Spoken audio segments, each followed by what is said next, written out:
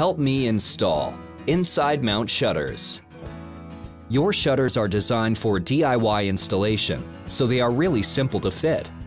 Depending on the configuration you've ordered, you should have received long boxes containing your shutter frames, larger boxes containing your shutter panels. Look out for a sticker like this on the long boxes. It means you'll find the hardware for all your shutters inside this box. It's worth taking a few minutes to prepare before you start. The more space you've got, the easier your installation will be. So move your furniture out of the way and clear as much working space as you can. If you've ordered shutters for different windows, look at the labels on the boxes and put the right boxes beside the right windows.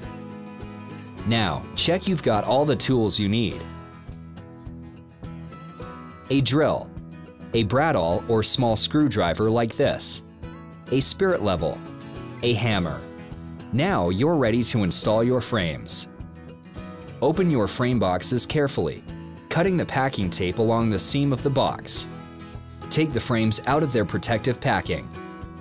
Next, open the panel box, cutting the tape along the seam again. Remove the panel from its packaging and put it carefully to one side. Now, cut open the cardboard from the panel box and lay it flat on the floor. Depending on what configuration you've ordered, you should find that the shutter frames are mitered and have a small cut like this on the back.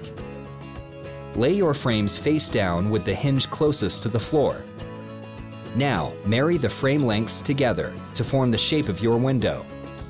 You can see how the cuts come together in a bow tie shape.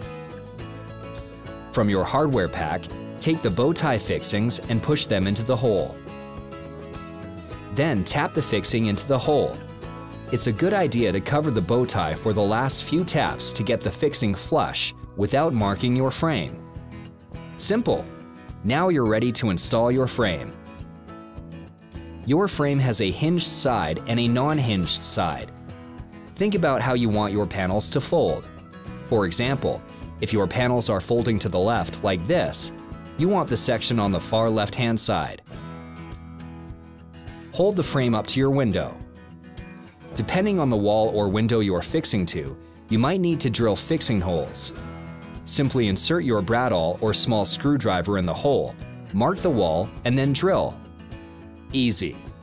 If you're drilling into wood or a stud wall, take these long screws and drill 2 or 3 screws to get the frame fixed to the window. Use your spirit level to get the frame in the right position.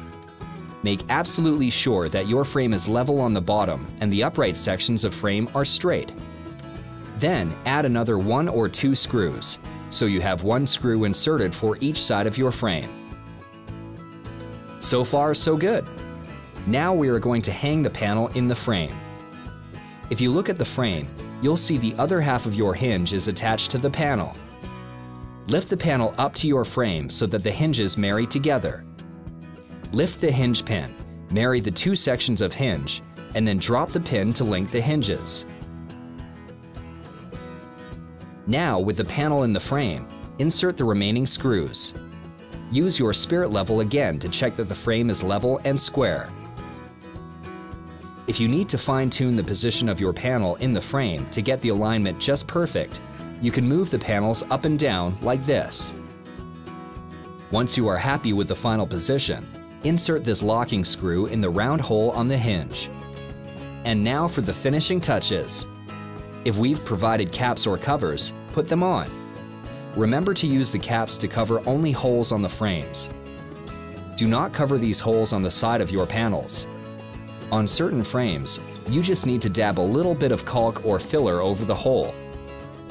You might want to run a thin line of caulk on the outside of the frame for a truly professional finish. And there you go! Shutters that look so good, they'll all be amazed you did it yourself.